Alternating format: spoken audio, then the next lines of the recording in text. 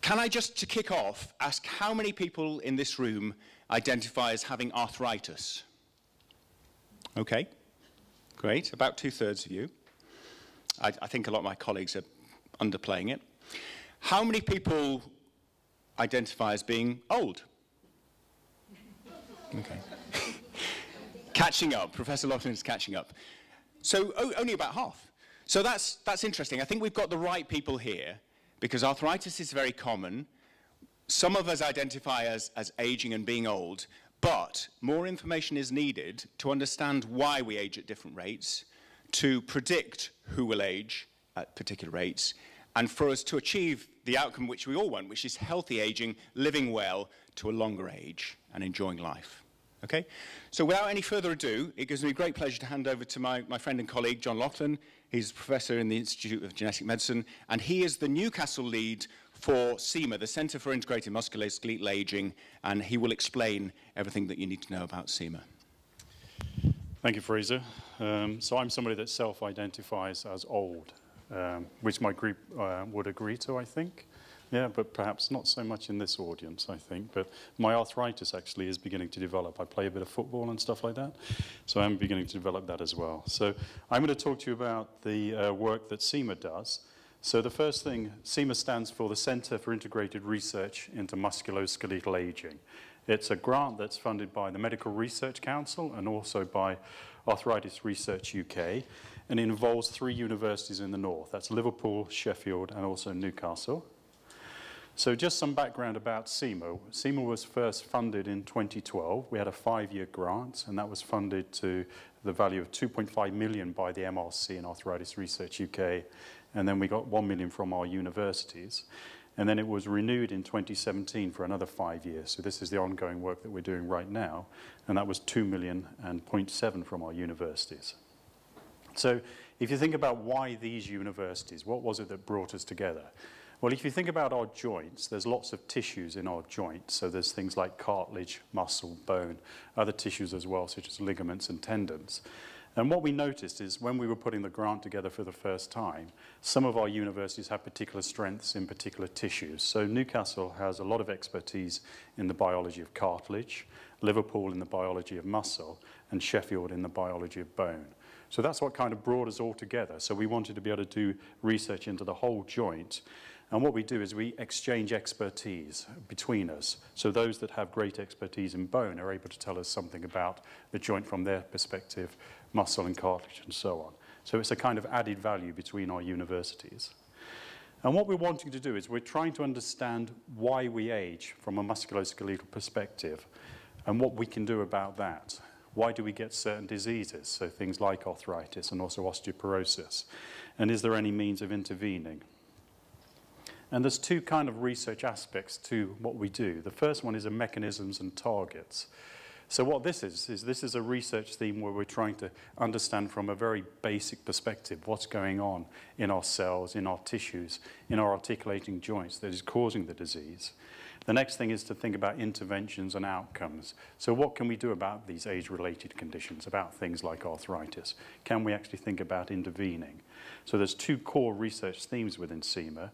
And one of the things is that we also have underpinning activities. So we train scientists, we also train doctors, and we're training them with regards to research, understanding more about the musculoskeletal system and the research aspects to it.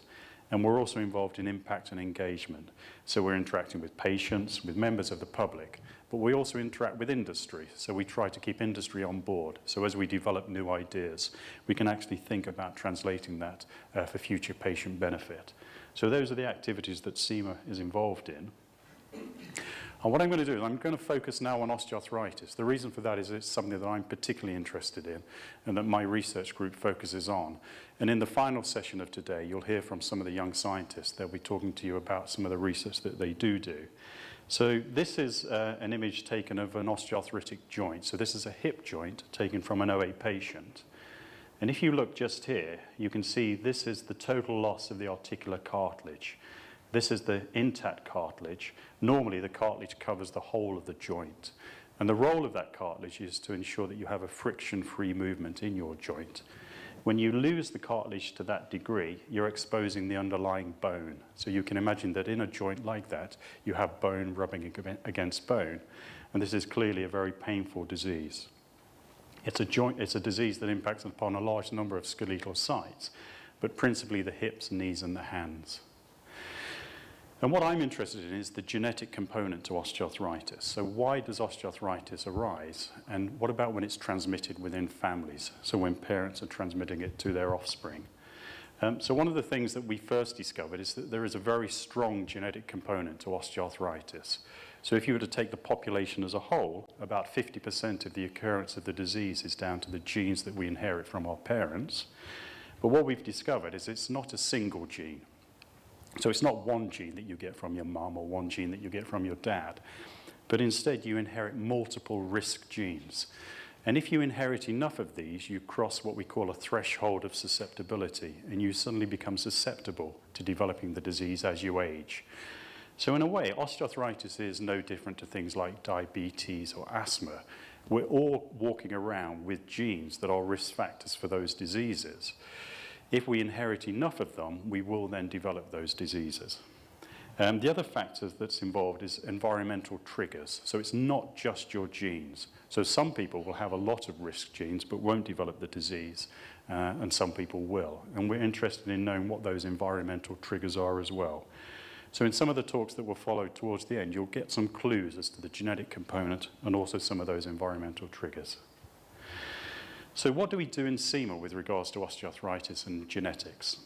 Well, the first thing is we discover OA genes.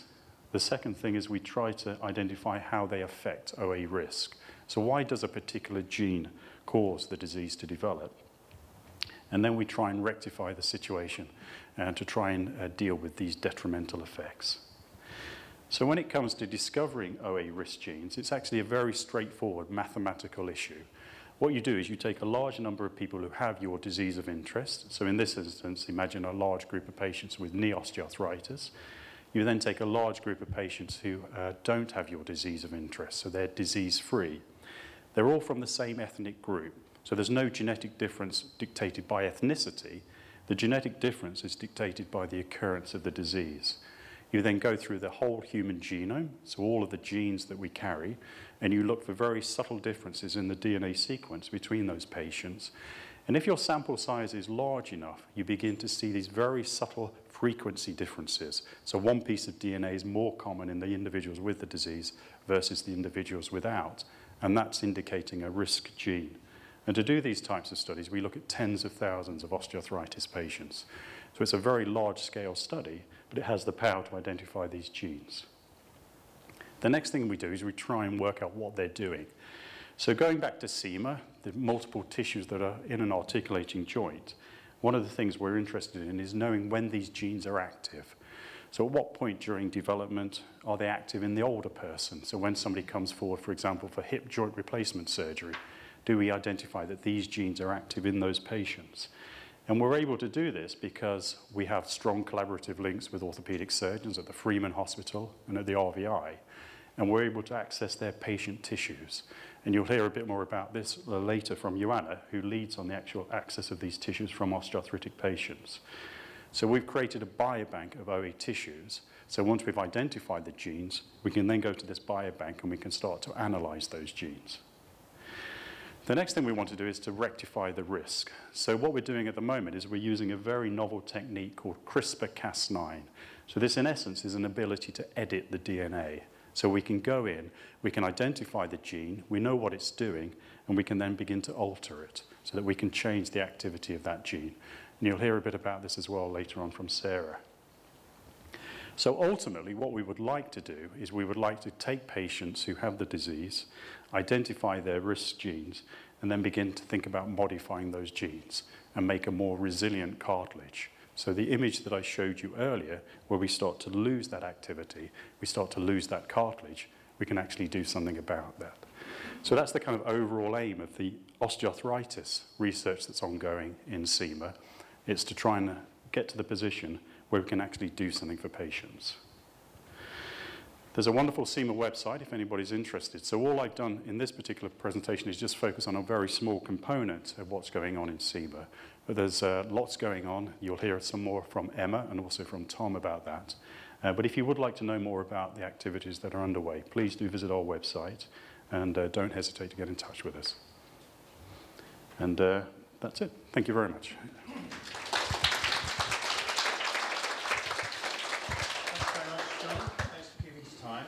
Are there anybody with burning questions? Could I ask, when you actually do these tests to compare the DNA, you'll obviously find other parts of the DNA that's going to be different. How do you know the difference between the arthritic changes and maybe somebody who's going to develop diabetes at a later stage? Because we're not focused on individuals that have diabetes, so the frequency of diabetes in our arthritic patients will be the same as in our control patients, because we haven't selected them for diabetes. Right, got it, sorry. That's okay. Really good question.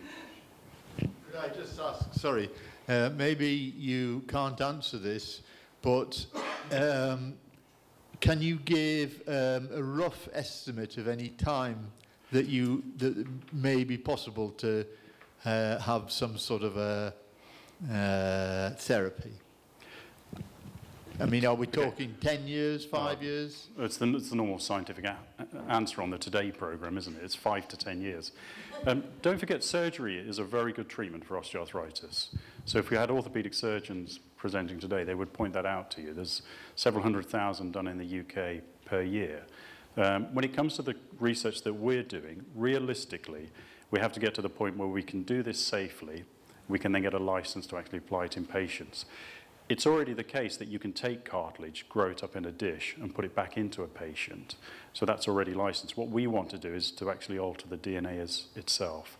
So that's a trickier thing from a regulatory perspective to do, and will take quite a few years. So I'll say 5 to 10 years.